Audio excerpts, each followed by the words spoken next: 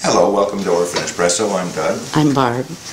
We're here today to go over a little bit about espresso machine fittings. We've had a few questions lately about what fitting do I need, obviously illustrating that there's quite a bit of confusion about this.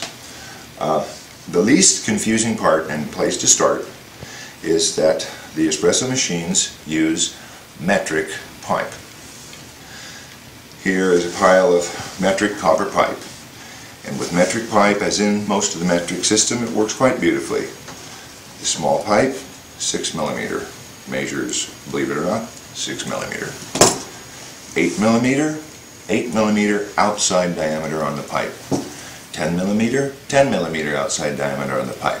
You just simply measure it out, take your caliper, put it on the pipe. If it measures 6, 8, 10, 12, 4, they're all even numbers. That's the size pipe that you need, or that's the size pipe that you need to match the fittings to. Now, once you get past the metric pipe, just like all other plumbing, things get confusing. To try to clear up the confusion, let's just go over this. This is the smallest that I commonly use. There's a size smaller, but this 6 millimeter uses, now once again, the types of fittings that we're talking about here are these compression fittings. They're fittings that are made with these mushroom-shaped cap fittings, or compression caps. And each one of those is held in place by the corresponding nut. Okay, this is called a cap nut. This is called the cap nut. And these seal against a male thread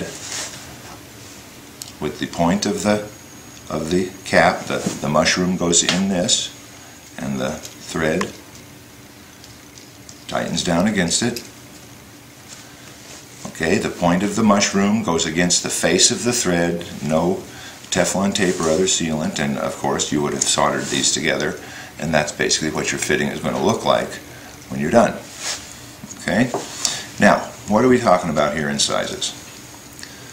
This particular system is generally, on the 6 millimeter pipe, is generally for a 1/4 inch British parallel thread fitting. BPP, British parallel pipe, or BPT, British parallel thread, or British standard, sometimes it's called. So you've got a threaded fitting sticking out of your boiler or some other place, and you say, what size cap do I need? What size pipe do I need? Well, let's measure this fitting. This is the 1/4 inch, and you take your measuring device, you put on it. I am reading, depending on how I do it, about a 1/2 inch. This is 0.511 or 12.75 millimeters. So the 1/4 inch, the nominal 1/4 inch cap nut fits on the 1/4 inch BPP thread, which measures about a 1/2 inch or 12.5 millimeters. Okay, so if you measure this out and you measure 1/2 inch on your male thread, you're going to need a 1/4 inch fitting. The rule of thumb is basically whatever you measure on your thread, if you're imperial, add a 1/4. Okay?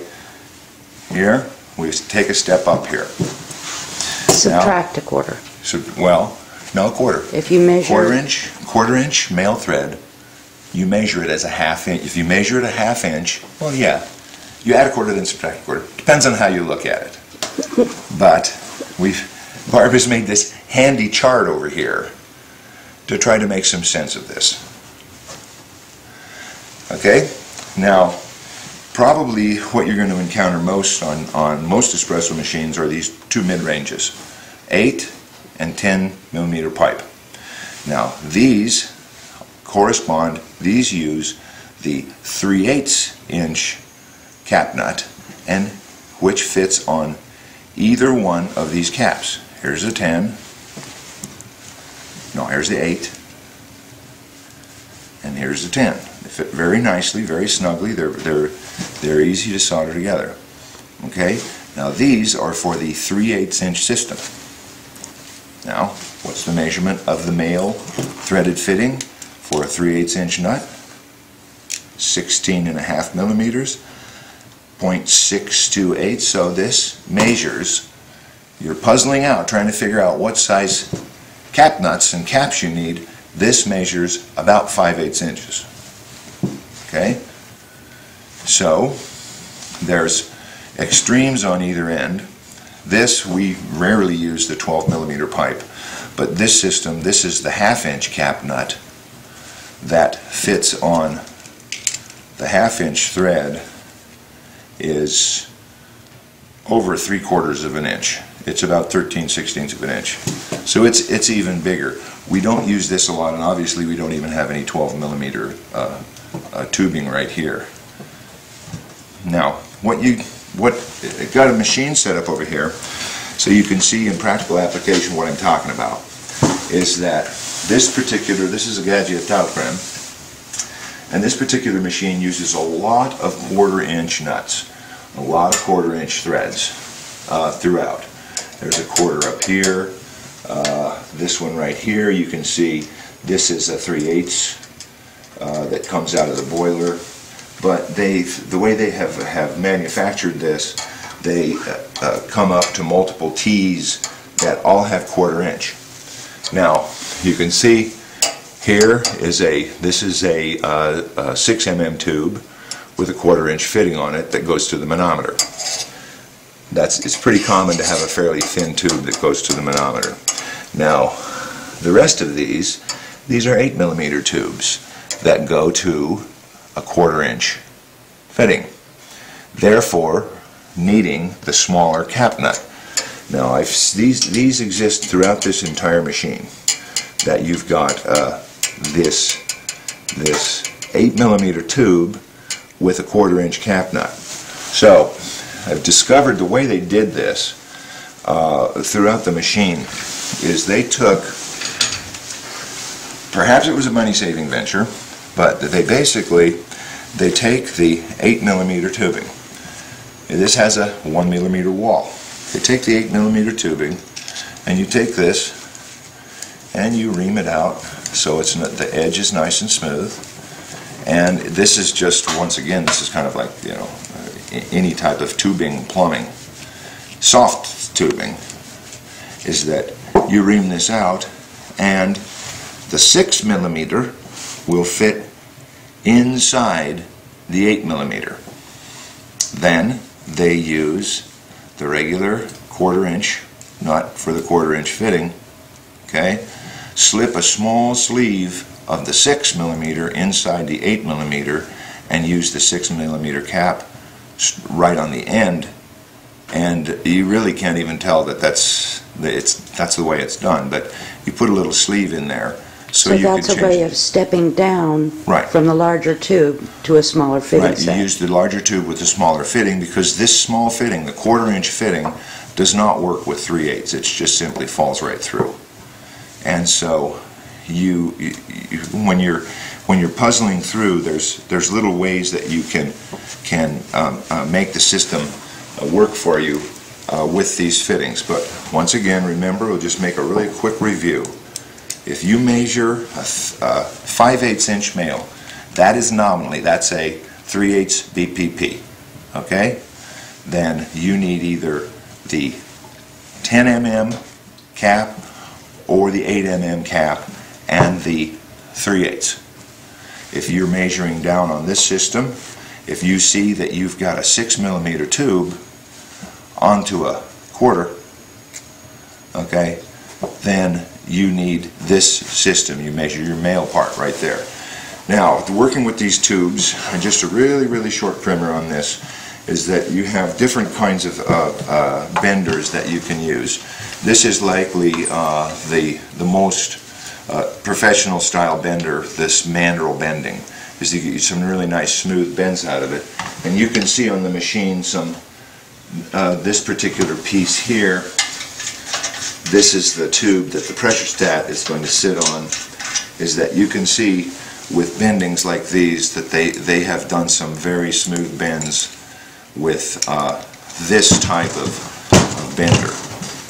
When you get into a situation like this, this is the water feed tube. It's a 10 millimeter, and with 3/8 inch fittings on it, you're looking at some compound bends, and you can tell that this was used a different tool. This type of tool here, this is a standard automotive brake line bender, and this is a very handy tool to get in. And as you can see, you just kind of manipulate in here and get the tube bent. This particular tool here, this is another automotive tool for brake lines. Once again, that enables you that if you're in your bender and you've got it held a particular way, you can get in here and grab it and tweak it out a little bit. It puts some little marks on the tubing, but the idea is to get the orientation correct. Then you can clean up some of the little blends on the tube as you go.